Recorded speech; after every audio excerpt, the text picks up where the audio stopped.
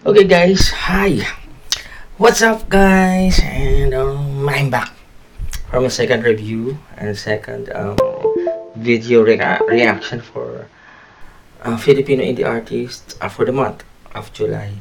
So I'm gonna be reacting to six video or six Filipino indie artists compositions. So yesterday I decided to had it um, listed to be around eight, but I think it won't be. I won't make it to be that long for eight video reaction because I'm still struggling to adjust on how to do it.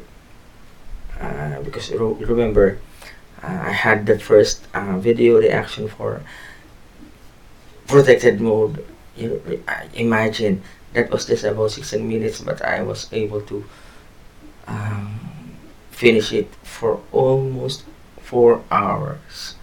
Imagine. So the effort about doing this kind of video reaction is so hard. So please bear with me.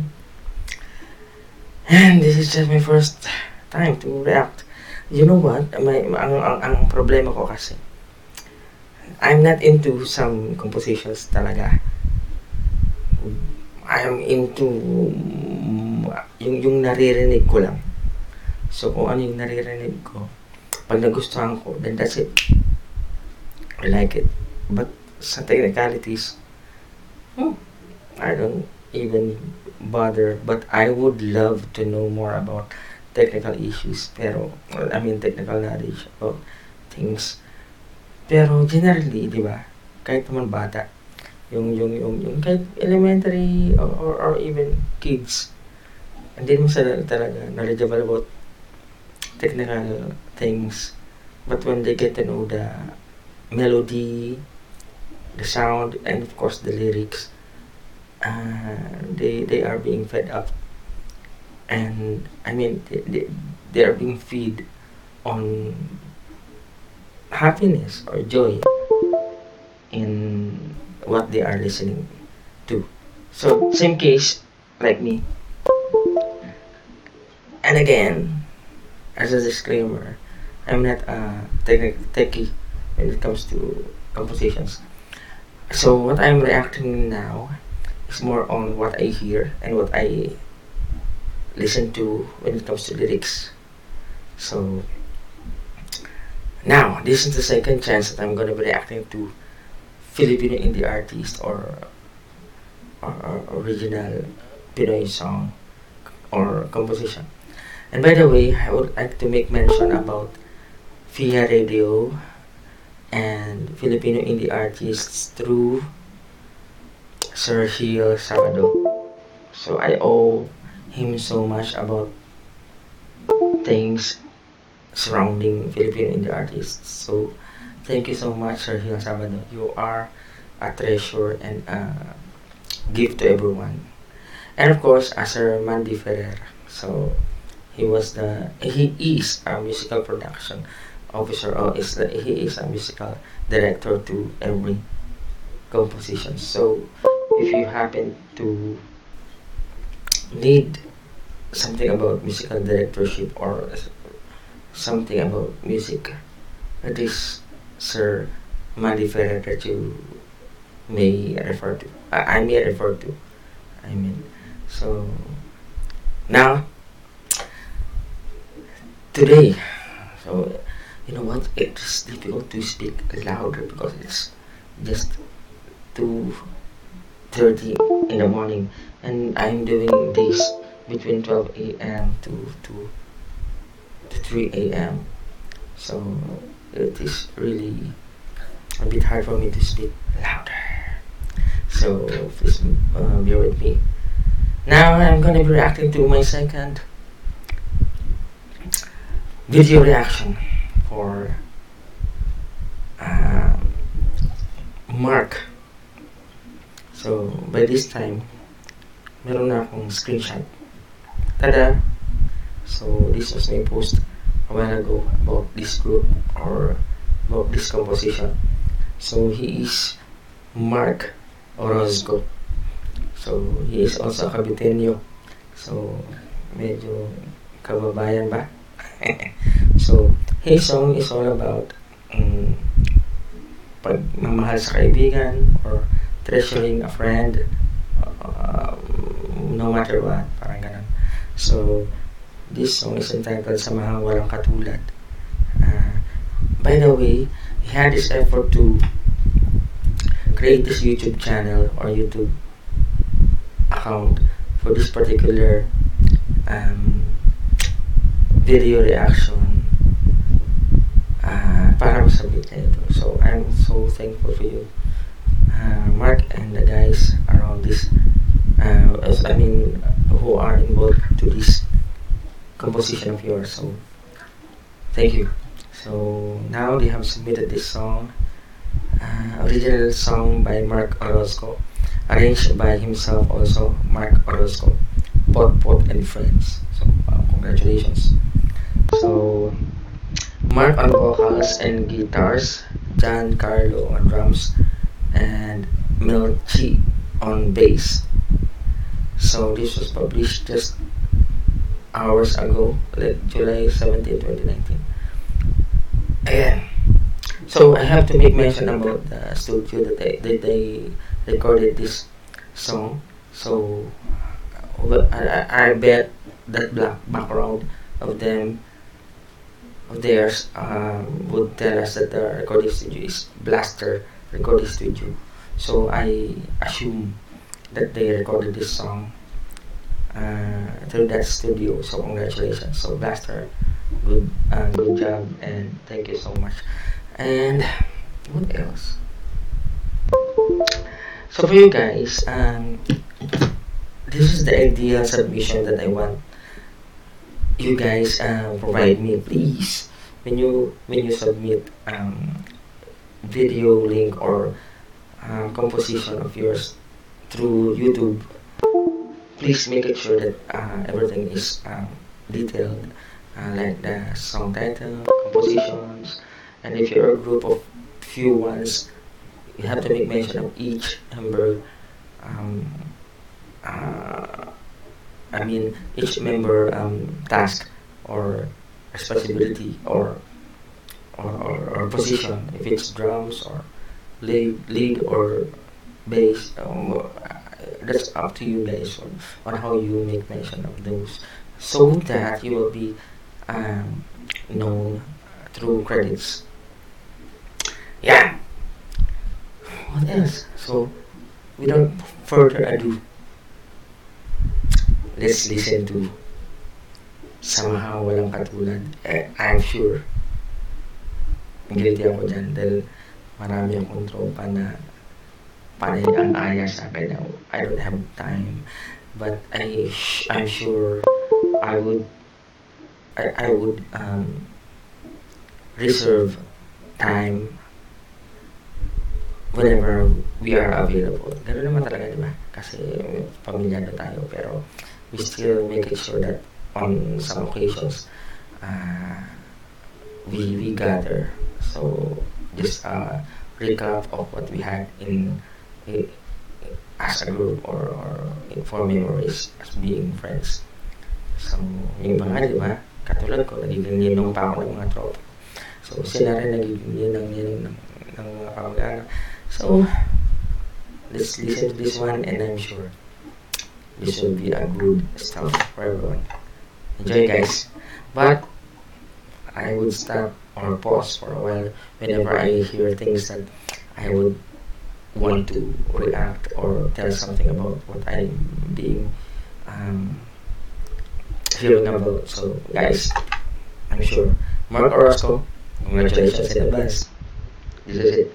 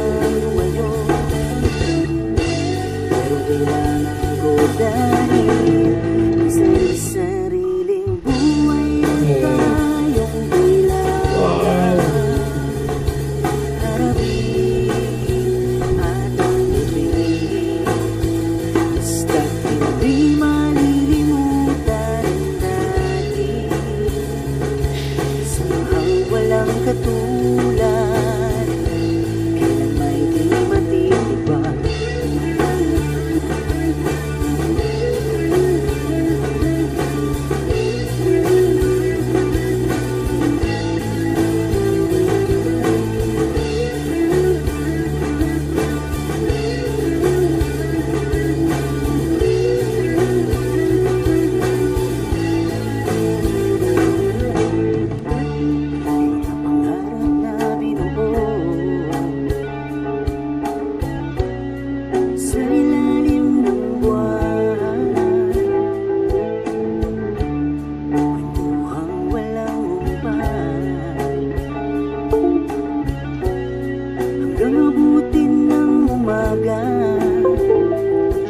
Nakasama ko kayo kahit ulan man bumagyo.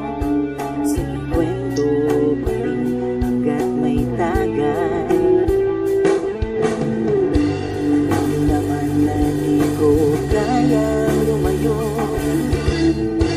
pero kailangan ko dahil sa sariling buhay na tayong kailangan. Oh.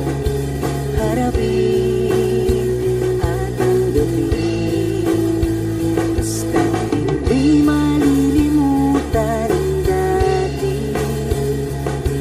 Samahang walang katulad, kailan may di matitibag.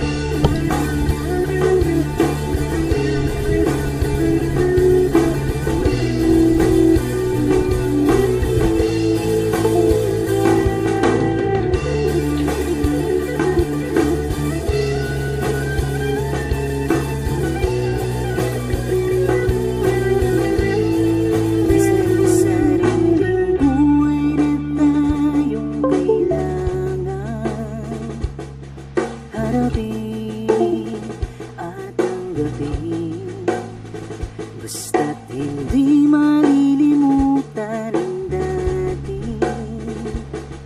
Samahang walang katulad, isa-sariling buhay na tayong kailangan.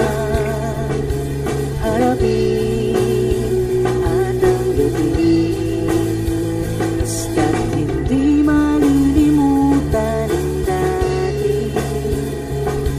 Samahang walang katulad, kailan may di matitibag. Samahang walang katulad. Pero wait, I can't help it, pero gusto ko lang medyo nakakadala. Pero, kasi this is actually happening to us guys, ng tropa ko, college years. And that involves my wife too. We are college batchmates. So for 5 years we are classmates. Tapos we had this group. Parang nakabuo kami ng tropa ba ng college years. So that includes my wife. So that time wala pa kami. Ay, share ko lang muna. Pero related to dito kasi ano eh. Yung group namin been years. So we don't even have the time to gather nowadays. But in few years ago, we were able to like annually we gather. Pero just recently, for almost 4 to 5 years na yata, or 3 years, wala kasi may kanya-kanya na ng buhay. Yung iba, yung syempre may pamilya, siya mas sobrang busy sa trabaho, and like us, may trabaho na rin. So, but we make sure that we exert effort on magawa ng paraan na kahit pa paano magkita-kita. So ito yun eh. Ito yung soul yun. Parang hindi matitibag no matter what. But in time, whenever a situation would need to make us gather, we see to it that we gather. So kung wala iba, if we are 8 tapos may 2 or 3 na hindi pa pwede, we make sure na yung other 5 or other 4 makakapag meet up, and then the rest that those that we weren't able to make it, tinatag namin sila. And but then again, syempre mas maganda pa rin yung buo, di ba? Pero generally sa barkada parang hindi talaga nabubuo kapag nakapag-asawa na, graduate na, nakapagtrabaho na after college or high school. Pag may kanya-kanya ng buhay, so rare na makukomplete 100% yung tropa. So if you are 12, lalo na kung mas marami kayo, ako, malabo talaga. Kasi kami, ilan na kami, 6 or 8, hindi kami makompleto. So parang ito yung challenge natin, yung becoming matured enough, facing real life situations like having family, but then again considering pa rin na meron pa rin tayong na past friendships. Siguro wala naman iba tatakbuhan kundi yung mga barkada pa rin. So treasure friendship. So this is how I look, this is how it seems to be composed or written by Mark. It's all about sayang, dati nagja-jamming tayo, pero ngayon wala, parang madalang. So pag may okasyon, minsan maaya pero hindi pa rin nabubuo. Pero syempre through song we express to let those guys na hindi nakakarating express pa rin. So this is the very reason why I do it. I do this video reaction also, na like me, you guys na pamahal sa akin sa mga Philippine indie artists world, or art indie artists environment, na there are times like me hindi ko kayo napupuntahan. So this is my gift to you guys. This is my only source of showing you that how I appreciate you guys, not physically being there, but of course letting you know that I also support. So this is the way the song has been written, I guess, and I'm sure. So you may confirm that, Mark, if I have interpreted this right. So yung parang dati nagkikiam lang kayo, nagkikwek-kwek kayo sabay-sabay, tapos nagbabalot o kaya tawag na penoy, tapos umaakit ang bayabas, o kaya jamming kahit yung mga gitara lang. Pero ngayon hindi na nagagawa kasi may mga responsibilities na hindi naman natin siya siyempre pwede iwanan, kasi di ba, parang we have to balance everything. So this is how it goes, through how I decipher or how I listen to the lyrics and every word this song is about. So gusto ko to. Di madidiba, samahang walang katulad. Di madidiba,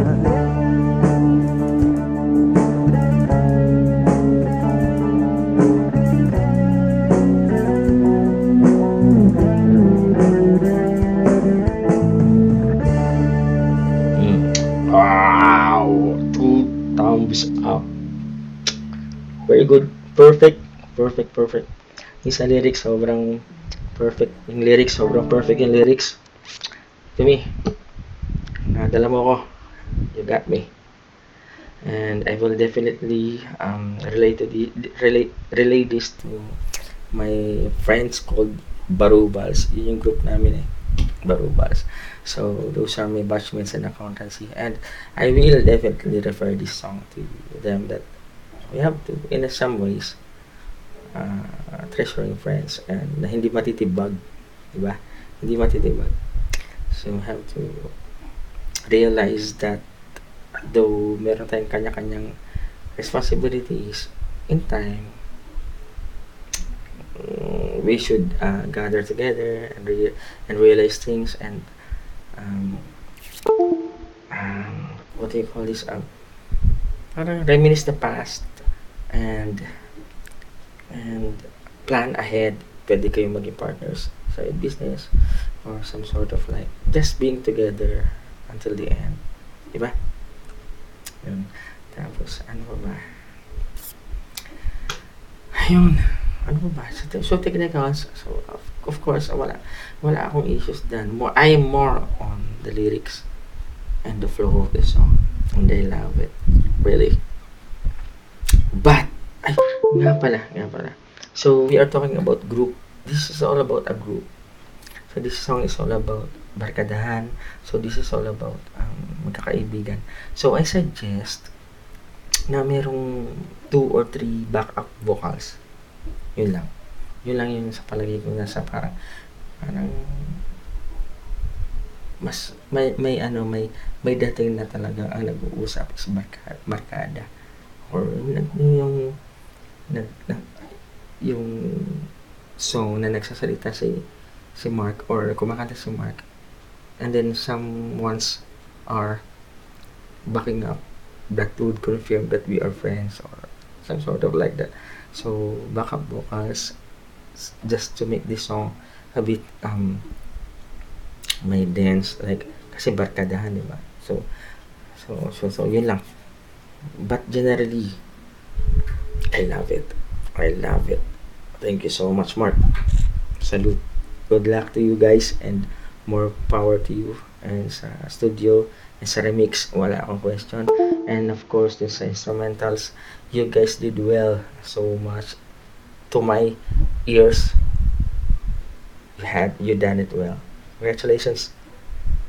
See more of you in the future, guys. Congratulations.